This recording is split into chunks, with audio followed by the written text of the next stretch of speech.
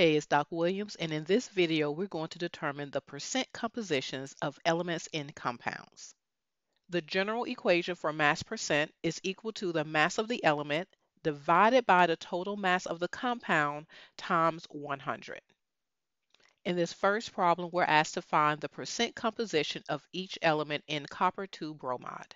And based on our formula, we need to have two things, which is the mass of the element we're finding and the mass of the total compound. So let's first find the total mass of the compound of copper 2 bromide. This compound consists of 1 copper, and using the periodic table to find the mass, we have 63.546 grams, which means that we only have 63.546 grams of copper in each copper 2 bromide.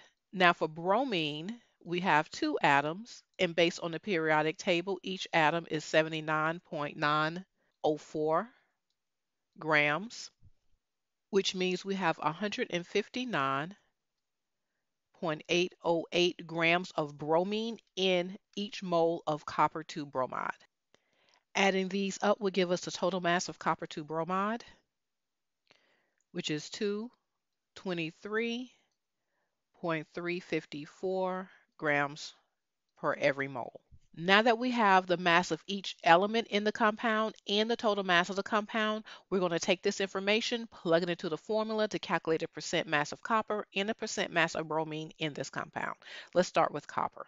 So the percent mass of copper is going to be equal to the mass of copper, which is 63.546 grams, divided by the total mass of the compound, which is 223.354 grams times 100, which provides a percent of copper of 28.45%. We're going to do the same thing for bromine. So the percent of bromine is going to be equal to the mass of bromine in the compound. And since there's two bromine atoms in every copper 2 bromide, then the total mass of bromine in this compound is 159.808 grams.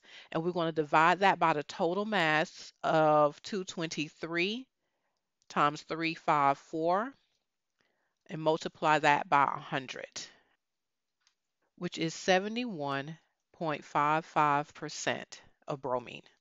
To sum this up, copper has a percent mass of 28.45 and bromine has a percent mass of 71.55.